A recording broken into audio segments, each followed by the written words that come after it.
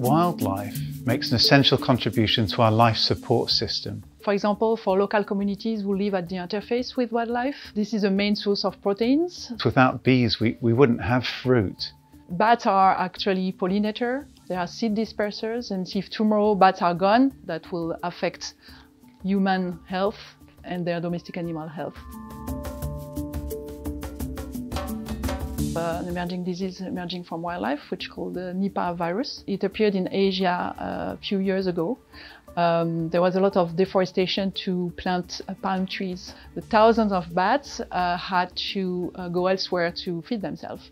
So they get closer to human settlements, and particularly closer to pig farms, where there were mango trees and where they could feed. They were carriers of this Nipah virus that eventually were transmitted to the pigs who got sick, and then the pigs contaminated the humans. The virus that causes COVID-19 almost certainly came from wildlife.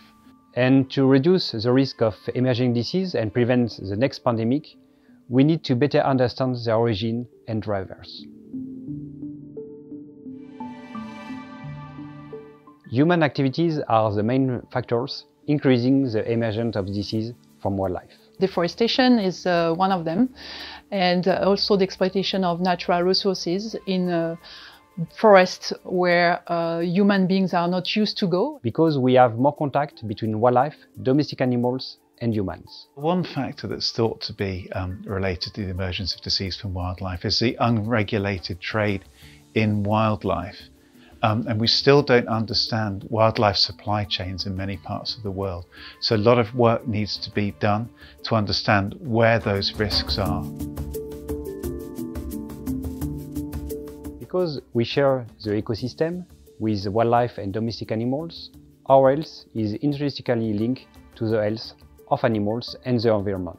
Animals and humans, they live within the ecosystem, so it's important that the environment is put at the center of the discussion. People need to be aware of the value of wildlife as assets and the important role that they play in maintaining health of individuals, health of society. To improve wildlife health is to improve the health of all, environment, animals and humans.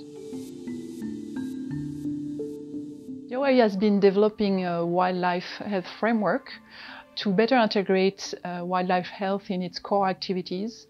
And it really builds on OI's existing platforms, tools, mechanisms. Our members can report incidents on the wildlife disease outbreaks directly on our platform.